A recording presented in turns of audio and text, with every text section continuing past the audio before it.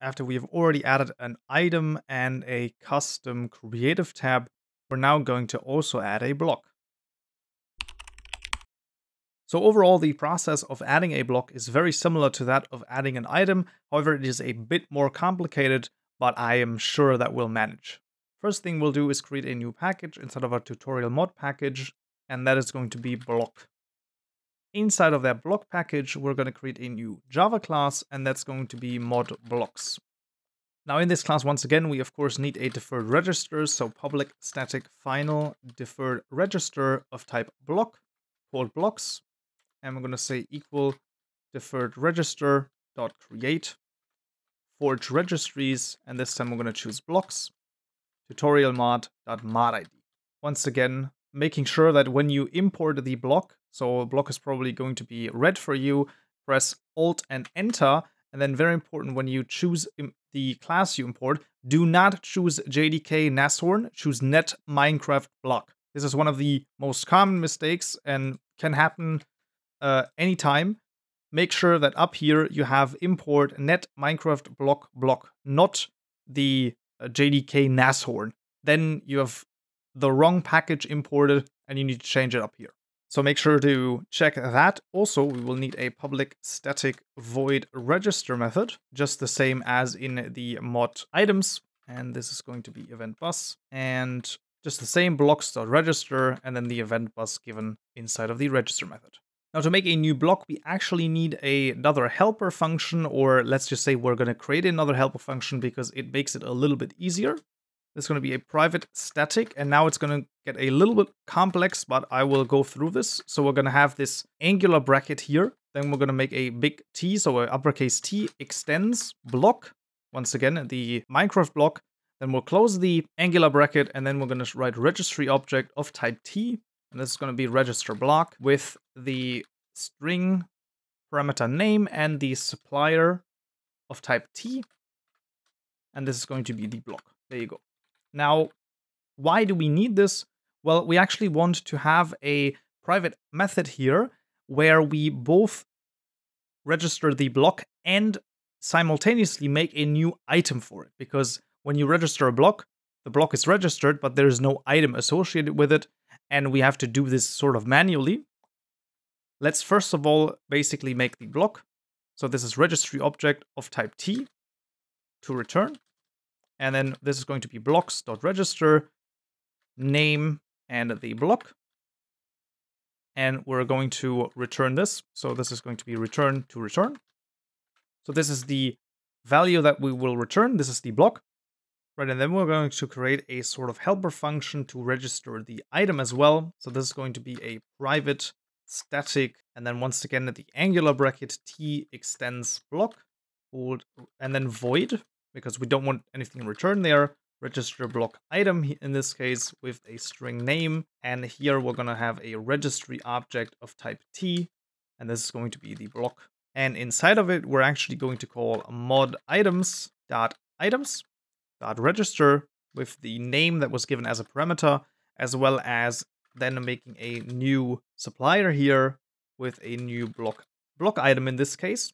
And then here we simply give the block there. So we're going to say block.get. And then we need some new item properties, again, like we've already seen with the item. So we're just going to say item.properties. And then we simply define a group. So this is going to be our group, mod item group.tutorial group. And then the register block item is basically done. We're simply going to call this right here. So register block item with name and then to return. And then our helper methods are basically done. So that's kind of nice. And after we've done this, so this is, of course, a little bit more complicated. So firstly, we, of course, still have a normal private static method.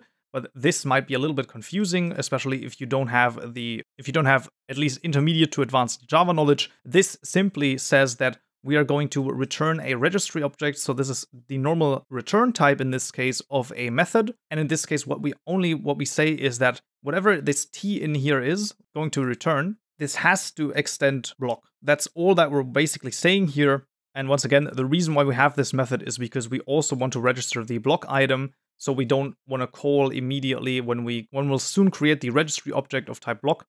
then we don't want to call blocks.register, but we want to call this register block method because this already handles this as well as the creation of the block item.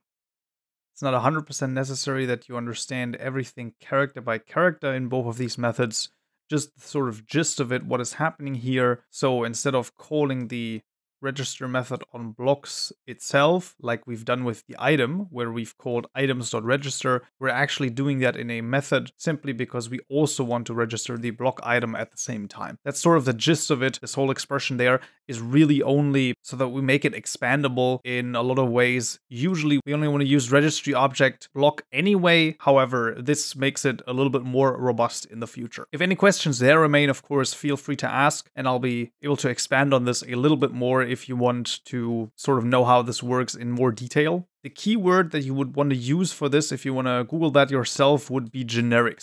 So the registry object, this would be a generic, and that would be the thing that you want to look up for Java, basically. Right, and now on to making the actual block. So this is very similar to an item. So the item was public static final and then registry object of type item. In our case, this is going to be of type block. And this is going to be amethyst underscore or, all written in caps, and that is equal to not blocks.register, but register block. So our method that we've made, and this is going to be amethyst or. Once again, like I've already mentioned, this name gets generated automatically here. So this sort of nameplate with the name of the parameter that will generate automatically. So you don't have to type that in. You only have to type in the string. So this is once again the name. And then we, of course, require a supplier of type T, in this case of type block. So we're just going to create a new block. And this requires block properties in this case. So we can just say properties.create. Then we need to give it a material. This is going to be material.rock because it's an or. That makes sense. And then after this one, so after the rock, we can actually now define some properties. And this is the list of the block properties. As you can see, a few more than we had with the item. So we actually have a few more. We only want to set a few right now. So the harvest level we want to set. The harvest level is basically 0 would be wood and 4 would be netherite. We're just going to put it to 2. So this would be iron. So you need an iron pickaxe to mine this. And then we're also going to define the harvest tool, which would be tool type.pickaxe. Format this a little bit different so that we can all see. So we have harvest level 2. So we need an iron level tool. And the tool type is going to be pickaxe. And now very important, so that this works, we also have to call set requires tool. That is very important. If you do not set this, then it can be actually harvested with any harvest level you want. So this is very important. And then we can also set hardness and resistance. And this simply sets, like the name of the actual method, the hardness and resistance in this case. Also, don't forget to go to the tutorial mod constructor and actually add the ModBlocks.register method and pass it to the event bus as a parameter. Right, and now it's off to the JSON files. So firstly, we need a Blockstates JSON. So we're going to create a new file in here, and we're going to call this the amethyst underscore or.json. Once again, the name of this file must be the same as the name given here inside of our register block method. The Blockstates JSON is actually fairly easy, at least in our case. Once again, we're going to start with the curly brackets, and then we're going to have variance, and then colon, curly brackets again, and inside of it, we're going to have empty quotation marks, colon, curly brackets, inside of it, a model, colon, and then here, we're once again pointing to something, and in this case, we're going to be pointing to the block models in this case.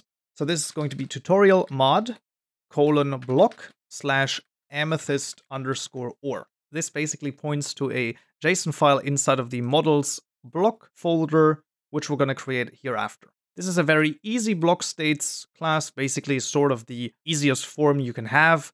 There are, of course, more complicated things. This is something that we're going to take a look at in a later tutorial when we're actually talking about block states. Right, if we actually go down the list, then let's take a look at first the en underscore us JSON. And this is actually a very easy add as well. So this is going to be block.tutorialmod.amethyst underscore or. And this is amethyst or. That's as easy as this. The block models JSON is not that difficult as well. So this is going to be amethyst underscore or.json. Once again, do not forget the JSON here. And we're going to start once again with the curly brackets. Then we're going to have parent, block slash cube underscore all, a comma. Then we're going to have textures, curly bracket. Then we're going to have the last one is all, colon, and then once again tutorial mod, block slash amethyst underscore or. Once again, all assets as well as all of the files are linked in the description below, so if you don't want to type all of this out, you can of course also copy it over from there. A quick explanation, this simply means that we have a cube, so this is of course a block is a cube, and we simply set all the sides to the same texture, in this case to the amethyst or texture that should be inside of our textures block folder. So this once again refers to that.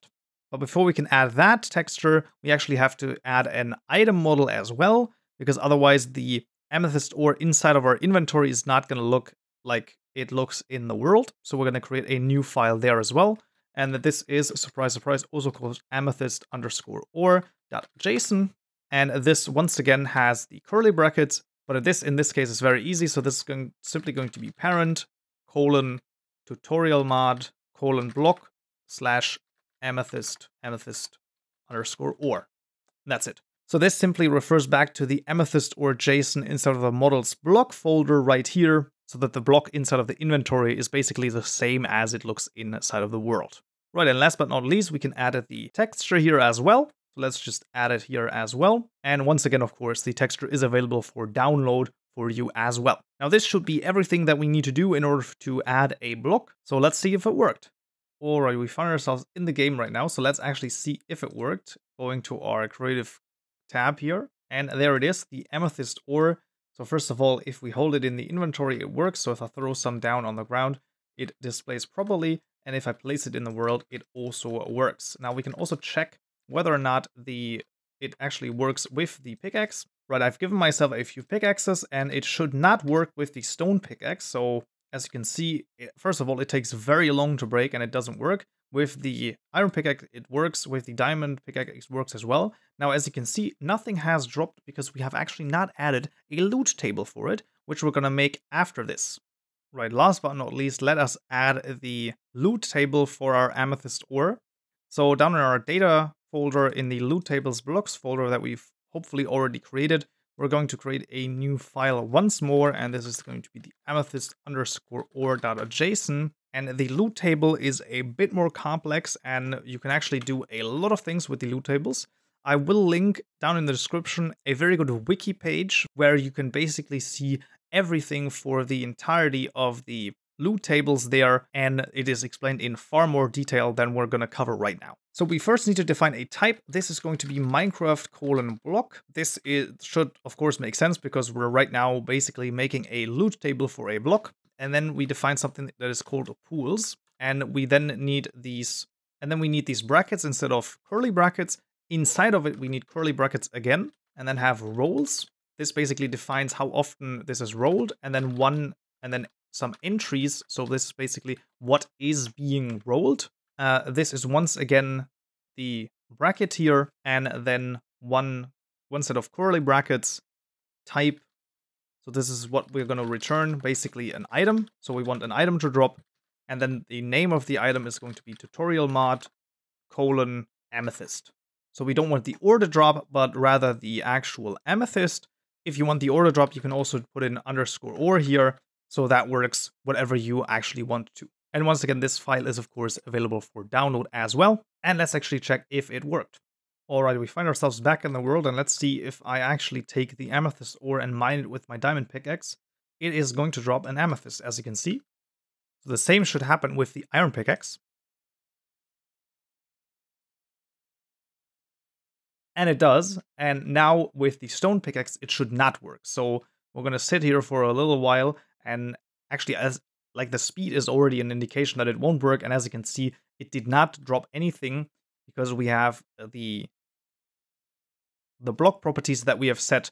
It was that the stone pickaxe was not able to actually mine it because we set it to harvest level 2, so we actually require an iron pickaxe to actually mine the amethyst ore. Right, and that was already it for this tutorial right here, how to add a block. I hope you found this useful and you learned something new. If any questions remain or you run into any errors, of course, always feel free to drop me a comment down below. Otherwise, if you liked it, I would really appreciate a like. And don't forget to subscribe for more videos down the line.